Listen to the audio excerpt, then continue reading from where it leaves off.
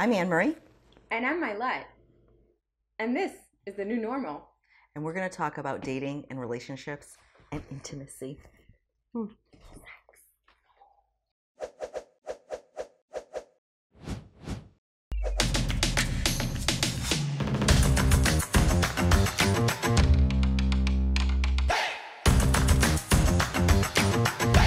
know, I had this really good friend of mine who he actually had anal cancer, and we were talking about sexual health and getting it back afterwards, and how it was so hard for me because I really thought it was gone. Like I thought it was lost, and just like you, I felt a little broken. Things didn't feel the way that they felt before. I didn't know how to work anything, and he said to me, "Just put it on pause." And it really like hit me. We rush so quickly after a diagnosis to try to get back to that normal. This isn't an easy process, especially when you've had a hormonal induced cancer or had parts of your body removed. I mean, how do you get it back? You have to find other ways. And so if you just put it on a pause for just a minute and get yourself mentally, maybe physically to a place where then, okay, let's look at our sexual health. Because it is sexual health. I mean, there's physical health, mental health, and there is sexual health. We all need attention. It doesn't necessarily have to be intercourse all the time. It can be, you know, kissing and touching and love and feelings. It could be a million other things. You just have to find that thing. You just don't have to do it all at once. Right. Yeah. No, I mean, that's a really good point. And I think maybe that's something that I just need to keep in mind. But it's kind of difficult, you know, whenever you're trying to be like intimate and you do other things and they're great and everything is great. But then you always want to go back to, you know, think about pre-cancer. Yeah. And how different it was. Mm-hmm. And now it's like, I'm like, that was so easy back then. It's not so easy anymore. I'm like, I want that back. Right. But that's what, you know, that long journey is, and getting to know yourself. And you're not broken. That's not even part of it. And I know how you feel about that, because I can remember, you know, not even wanting to take my shirt off, because then you're going to see all my scars and I'm not going to have nipples. You're going to go to touch my chest and it's embarrassing. And you feel like you're just defective. We're sitting here dressed up, feeling, you know, looking a certain way, but that doesn't mean that's how we feel on the inside. And that's a hard thing to tell somebody, especially when you want to get sexy with them, right? I was trying, well, you know, the dryness issue. So I was trying this lubricant, and I thought that maybe this would be helpful. Has CBD in it, and it's supposed to be great, whatever. So I tried it, and it was just like, when I was trying to be, you know, having intercourse, like it was burning. And I'm like, oh my God, I'm like, I can't.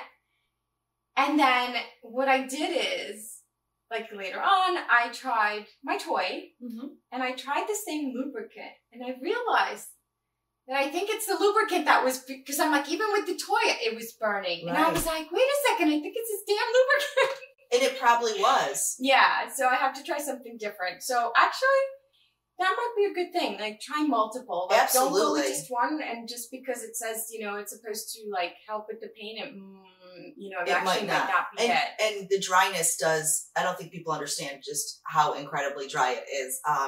My girlfriend had taken me to go to this, you know, spa-like place. And part of it was you sit in a salt bath like you're sitting in the Dead Sea. Oh, nice. Yeah, not so great when you're completely dry. Oh. And I laid in it, and I mean, I got up screaming. Like you're saying, like it hurt so bad. Well, they didn't know. They were like, what is going on? I'm like, I think it's because I'm so dry, because the salt water kind of absorbed in. And I mean, they were hosing me down. It was comical and terrifying all at the same time. My point is you do have to try different things in your areas, whether you're, you know, exploring parts with a partner or whatever, because the partner might not like it either. Yeah. Like, this is two-way. If that partner is not having fun and enjoying putting the lube on and playing with the toys with you, then you're not going to have a good time. And it's going to be even harder for you. Yeah. You know? Well, I thought we were going to talk about a mirror. Oh, yeah. So the mirror, I wanted to ask you this question. And, you know, growing up with immigrant parents, you know, sex is such a a voodoo topic, right? You don't really So talk about parents it. won't be watching this episode. Exactly. You know, I had in school, high school, not through college, but in high school, they teach you about, well, maybe even elementary, a little bit, right? But you don't even get that much education there, which I think is so bad. Like, I think kids need to be taught about their bodies a little bit earlier, especially as you're going into puberty and seeing all the changes that you go through. I never really looked at myself down there to see what it looked like. And I was so shy about it. And so I wanted to ask you, have you ever looked? 100%. I've put a mirror between my legs a billion times. I've also had 4 kids, so I want to see what damage it did. That's the God honest truth. But afterwards, after everything, I wanted to look because I thought in my head, you know, like you said, you're broken. Like, I'm like, what is not working down there? There's got to be something not working. It actually helped bring my arousal back. Not because I was attracted to my part. It was because I saw it working again. And that was exciting to me. And ridiculous that I just admitted that, but we're going to go with it anyways.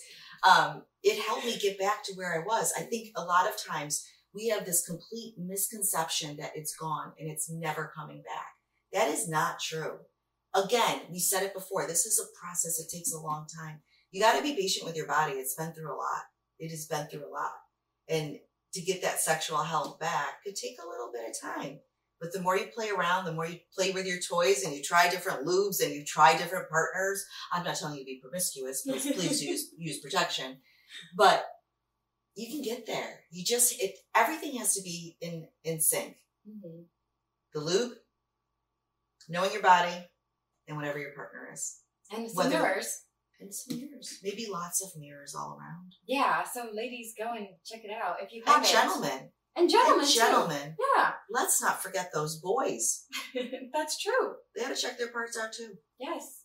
First of all, I can't believe we're even talking about all of this, but I think it's so great because I know there's so many people that, you know, are feeling similar to what we're feeling or maybe have a partner that's feeling those ways. But the truth is that you have to, what is the word I'm looking for? You have to lose a little bit of inhibition. Mm-hmm.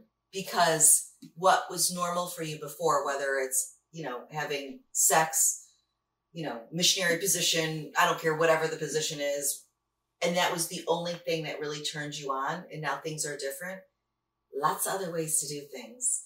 You know, let's just be honest, we're all adults here. There's oral sex. Mm-hmm. There's just touching. I mean, I'm okay with it.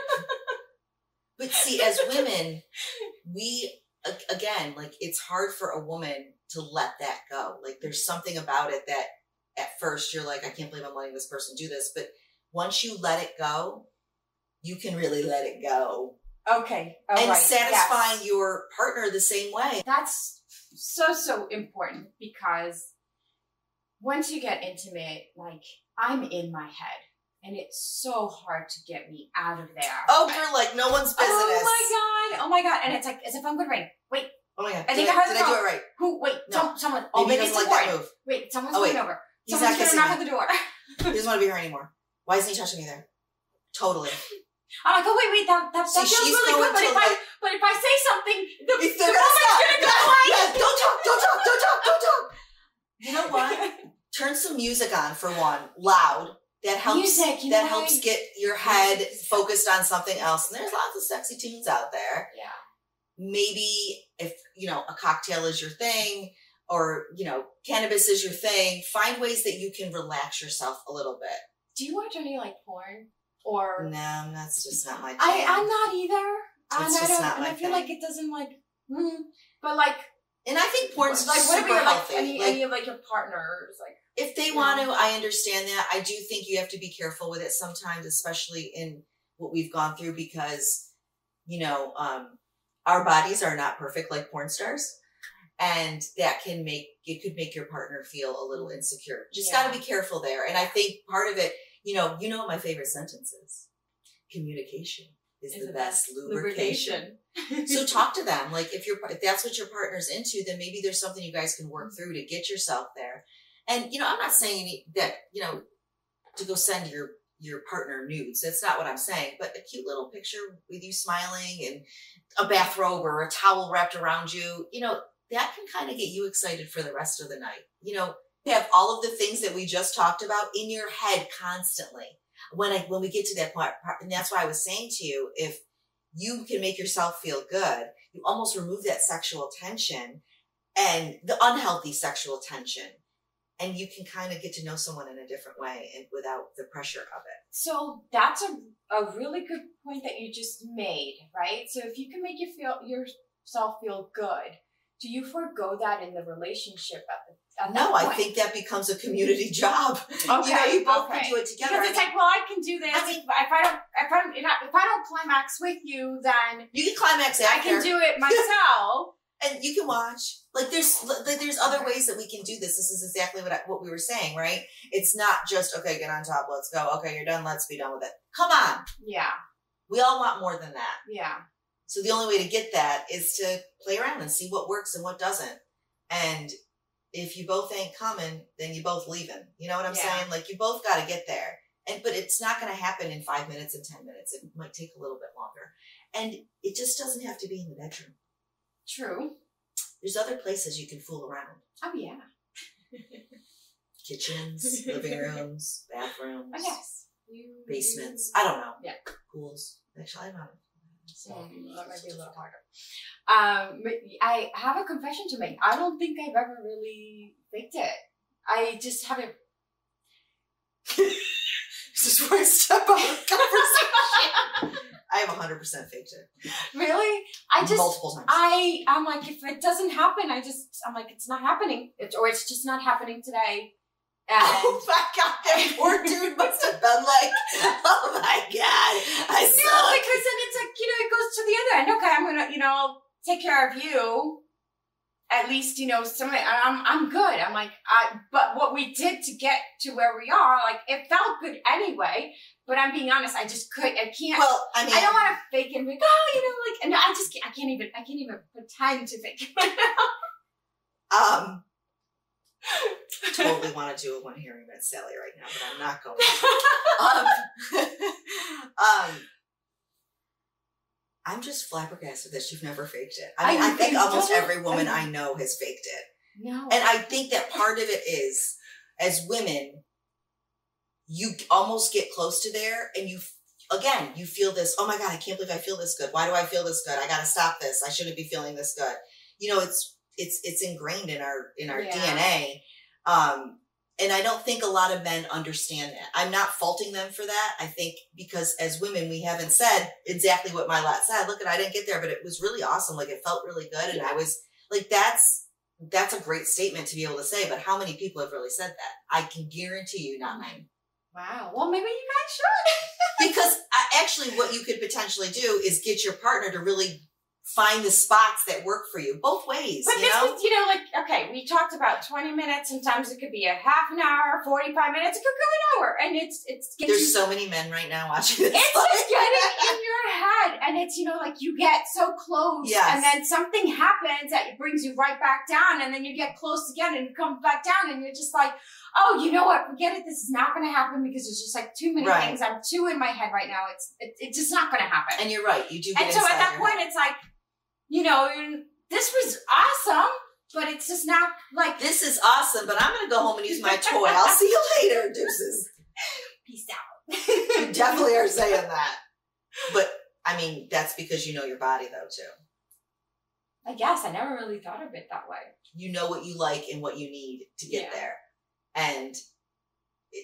the thing is communicating that then with the partner. Right, that's the hard part. So that, because there's also a little embarrassment about it, right? Like, yeah. I mean, I know we joke around all the time about masturbation. It's like a big joke, but it's also like embarrassing that you do that, which is ridiculous because it's a human function. And if we weren't so embarrassed about it, maybe we could, let loose a little bit more. And like I said, let that inhibition come out so that you can get to where you need to with your partner. Mm-hmm. Most men are okay, like admitting they're the master of their domain. They have no problem with that. But that's what I was saying to you before, that women, they don't always sit like we're sitting two girlfriends talking about it, talking about putting a mirror to checking things out. They don't do that because it's embarrassing, which is so ridiculous to me. Talking about it actually helps you understand how to get there, and shows that you are human and you want to feel good. Yeah. That's a stigma that needs to be broken.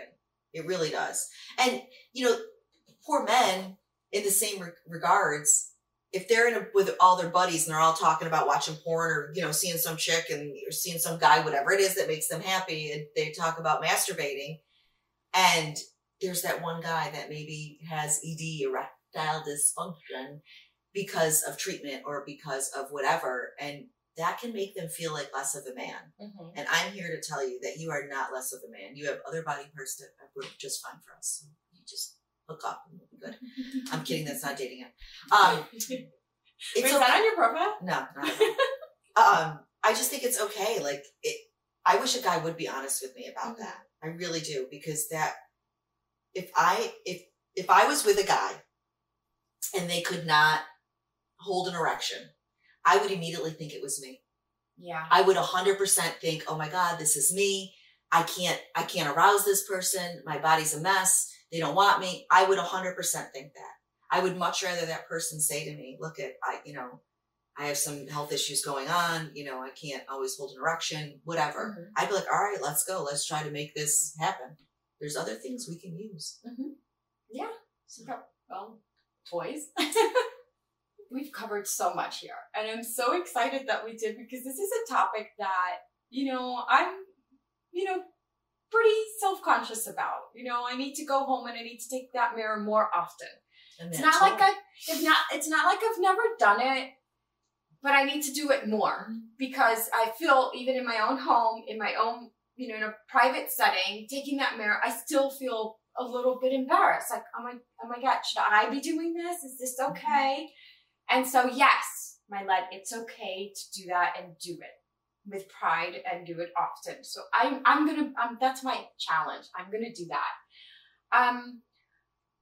I think in general, like, we should all just take kind of pride in who we are and in ourselves, and just allow ourselves to feel comfortable and explore. And we don't have to have the answers. And thank you for, you know, kind of showing me that, because I'm having such a fluid conversation with you, and I'm feeling good about it.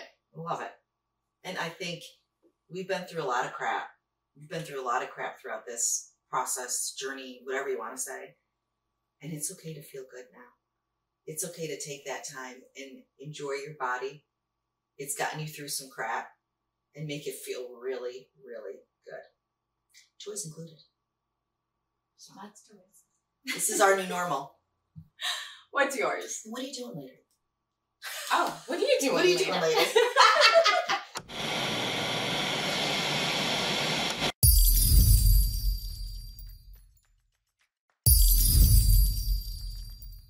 I guess it's my turn. Your turn. I'm a little scared. I'm just going to pull something out. It's in a pouch.